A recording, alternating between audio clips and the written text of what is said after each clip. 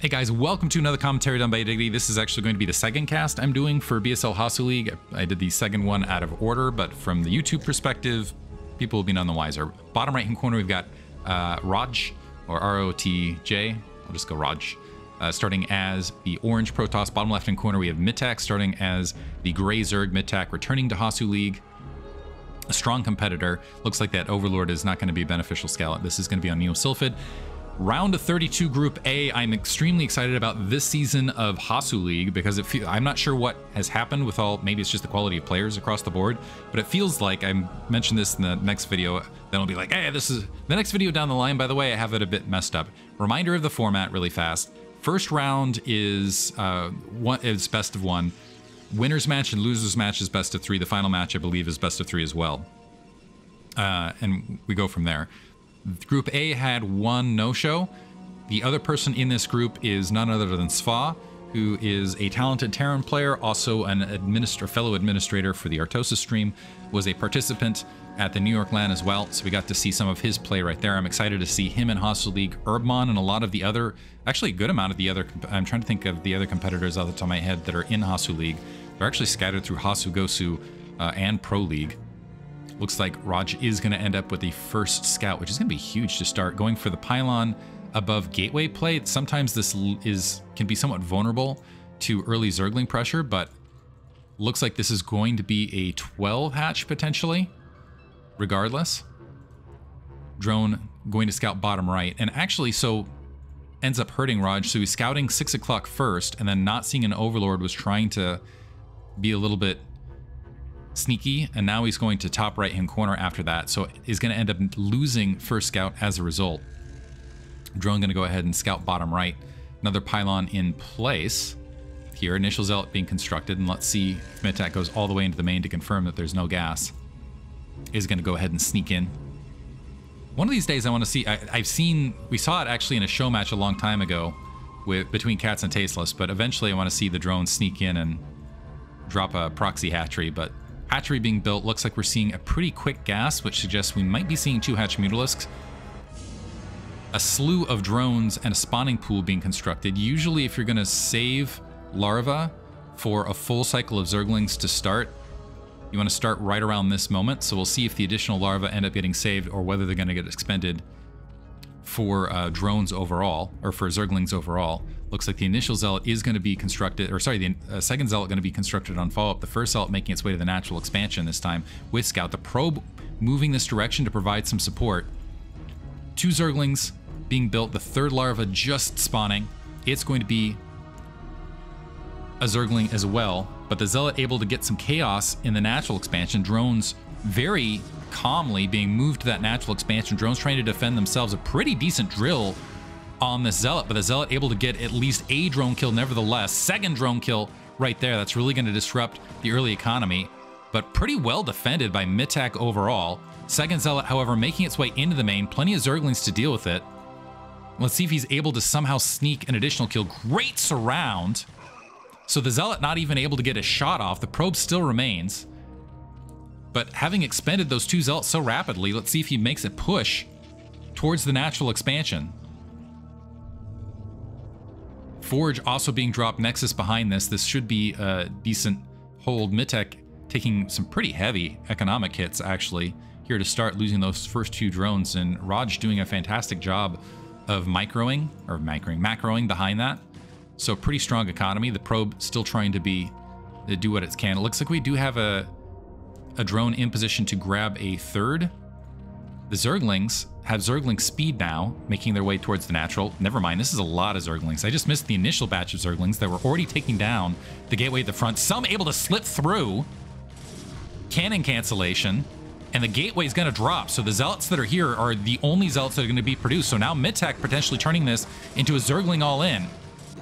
And the initial Zerglings able to get at least 1 cannon. They're going to get some shots on some additional cannons. 2 more Zerglings making their way across. However, they haven't gotten a lot of probe kills. It looks like the initial cannon's going to drop. The gateway's re-dropped. So nice defense from Rotj. Still a Zergling in the main, which is going to create a little bit of headache. But more Zerglings pouring out. So this is turning into an onslaught now. Mitak, I think, recognizing how far behind he was economically here to start, although he has, this is crazy. So he's gone for the Zergling Flood here, but he's still producing the third hatchery, which has me a bit puzzled because this is very, very all or nothing as far as a follow-up. 2 cannons have been constructed, and with the probes blockading, it can be a major challenge to blockade. The one advantage here is that gateway is still incomplete, and the probes have backed off. So, and now actually able to slip through the gap right as the probes moved off. The Zerglings able to flood into the main, so never mind. Going to be able to force potentially cancellation. We'll have to check if Lair Tech has been built in the meantime. The Zerglings in the main giving Rotj a huge headache. Let's see if they can get some probe kills as well. The probes trying to defend themselves. A lot of them are idle right this second. Rotj having some trouble microing this. Drop the cannon, is able to get a good amount of kills, but this is still 5 Zerglings versus a Zealot with some probe support in the main. The Zerglings have speed, which means they're going to be trouble. Do we have a layer? No, we do not have a layer. It's going to be a transition to Hydralistan off the 3 bases. The drone count has resaturated to look equivalent. So Mitak, where for a second there I was like, okay, he's going to be somewhat economic behind. Now he's right back in it. The Zerglings, however, are not going to escape with their lives. The question is just how much damage are they going to be able to wreak in the main? Still taking some shots. That cannon might have been worth its weight in gold. Next question is, this is a pretty sustainable amount of drones to go for a Hydralisk counter follow-up, and the drones revealing the rally point. I think this is a mistake, moving that drone, but I would be shocked to see a proxy hatchery here. It is possible. It is possible. Citadel Dune is dropped. The Zerglings should be able to spot that. Yeah, that drone being drawn back. But this could easily transition into a 3 hatchery Hydralisk bust. There's only 2 Zealots out. Leg speed is a ways away. And also, Mitak, with all of the shenanigans he's pulled early, has not given Rotj an opportunity to scout. He's moving this probe is going to be vital to be able to spot these Hydralisks before they're out on the front in sufficient numbers, so Rotj knows he needs to get some cannons down. So now seeing the Hydralisks making their way this direction, does he have enough to get some cannons out on the front? +1 weapons a ways away, so there's 1 cannon. He might be able to get 1 more before Mitak is already flooding towards that natural, but Mitak has a pretty good window here before the Corsairs even out, so 2 additional cannons. If he gets a move on, he can get something done, but it looks like he's waiting for the upgrades to finish before he commits. So 8 Hydralisks out towards the front that Corsair able to spot, get a little bit of information. +1 weapons was actually canceled to sneak another cannon out, which I think was a smart play from Rotj overall. Keeps him in the game. Mitak going for, it looks like a soft contain comparatively. The Corsair trying to take out Overlords in between, because we do have a Templar Archives being constructed in the meantime, and being able to get a DT out with those Overlords down on the front could be a big boon. But in the meantime, Mitak tacking on some additional hatcheries, so he's going to transition this to 5 hatchery play. He's got an overwhelming amount of Overlords here on the front. Now diving! Able to take out 1 cannon. That was a mistake, especially not bringing all his Hydralisk if he was going to go for the attempt. But I think that was... It's not going to cost him, but those maneuvers like that will give an opportunity for Rotj to get right back in it. Just needs to get the drone count high, saturate that third, and keep the Hydralisks moving towards the front. Maybe drop an evolution chamber. Looks like instead he's moving his way towards Lair. Corsairs again trying to work on those Overlords to open something up. But the Hydralisks right there, so that's going to be a free Corsair kill. Didn't even get the Overlord. Weakened them up, softened them up a little bit. That'll at least draw the Hydralisks back slightly to give some breathing room on the front.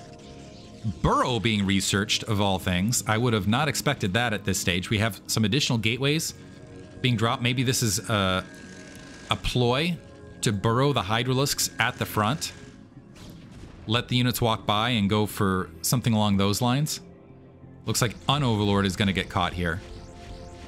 I don't see any Hydralisks making any movement to go ahead and rescue that Overlord, and I think that might have been a misrally as well.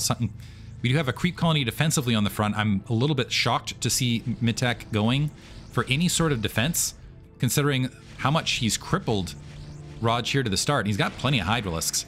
Overlord taken down, that's putting him in the red. That's actually allowing Rotj to go ahead and get the supply lead. However, that's not in army composition. That's primarily in workers. 43 workers on 2 bases with... I don't think he's going to have a shot at a third for quite some time. He's only got 5 zealots. He does have +1 weapons. He's going to have to rely on some brilliant Psystorms. Overbuilt cannons, definitely at his natural expansion. So isn't going to be... Yeah, they're burrowing the Hydralisk, so that's not going to be bustable, but at the same time... that's gonna delay him, and if Mitak can just keep the Overlords pumping, keep his... He is starting to fill in that drone count, and keep the Hydralisks in sufficient numbers, he should be able to turn this into a pretty sizable and difficult to breach contain. +1 weapons is now going to complete ahead of +1 weapons for the Hydralisks. However, that +1 weapons is not all that far behind. Should be a minute before Lurker Tech is out there. And the robotics facility just starting. Cannons now getting taken out to open up troop movement, although that was an odd one. I guess that was to free up better assimilator movement there because it was interrupting some gas mining there at the main. Some Dark Templar being produced. There is Overlord Speed? Overlord Speed's a ways away, and actually the Overlords have moved out of position near that third. There's only a single Hydralisk sitting there. So that Dark Templar actually might be able to get some chaos done. We'll have to see. Starting to move out. Gonna check out that third. Sees a single Hydralisk and nothing else. Kind of an interesting play overall. Yeah, now I think this is gonna end up actually working against Mitak overall. So now he has to worry about an Overlord out in the field. Or sorry, a Dark Templar out in the field, and his Overlord's gonna get taken out. So that's kind of free damage with the burrow. And I'm not sure that he gets a lot out of this, aside from giving Rotj a false sense of security, potentially. I think he was maybe... Okay, so the Zealots making their way to the north. We got some Lurkers making their way in. One Lurker gonna die before it even burrows. Yeah, so burrow not helping out a lot here. And now we have some... So now we've got a DT and some Zealots that have snuck out on the map, and that is exactly what you need to do to really punish Zerg in this situation, is make it where they have to split their forces multiple directions, where they have to defend on multiple slots. One advantage for Mitak is that Observer is not out in the field to help counter those Lurkers, but this is an exposed hatchery at the mineral only. If it just gets spotted, that should force a cancellation if you can just move there in time. The Hydralisk starting to move there to the high ground. Instead, checking out the 6 o'clock, and look at this, we got a shuttle alongside. So is this going to be a Zealot? There's no High Templar, so it looks like this is potentially going to be a Zealot drop in the main.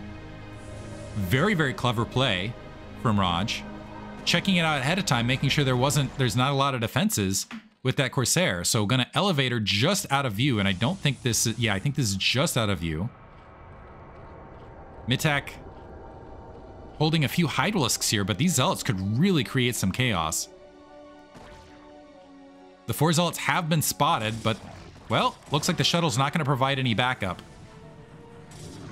And that does save the drones. I will say the burrow very helpful to protect the drones at the counter position. We're also getting Overlord drop potentially online.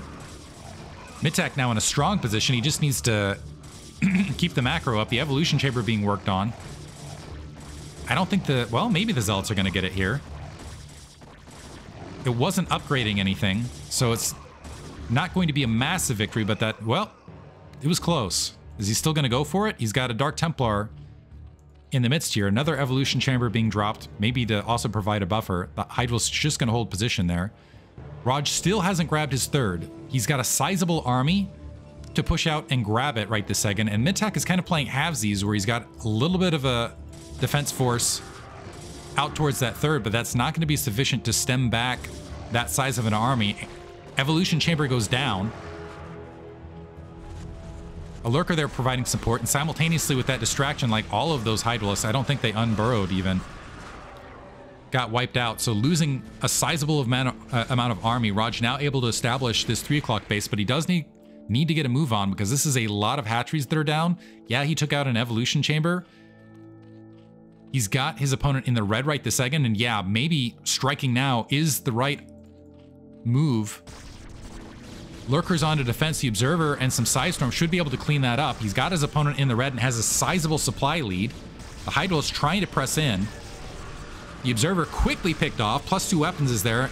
A second Observer sweeping across. This is attacking uphill, keep in mind, for Rotj.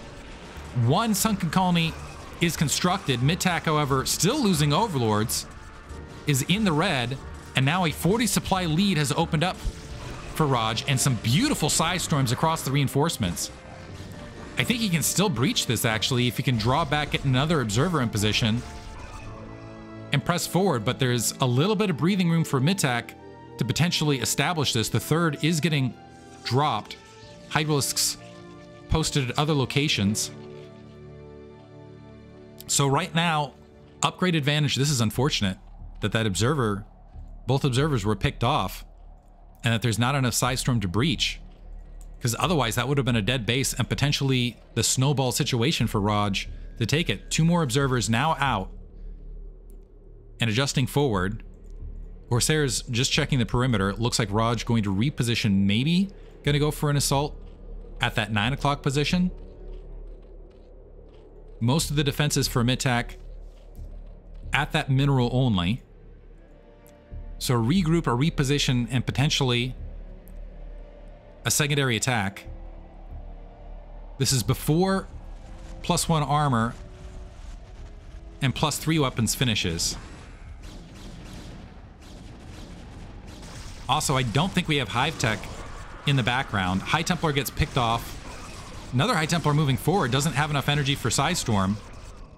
And the Lurker is going to send Rotj on the defense. I still think, yeah, at near even workers this late in the game, he either needs to grab an additional expansion, which looks like he's attempting to with a Lurker sitting there at the 3 o'clock, or he needs to stop one of these expansions from Mitak ASAP.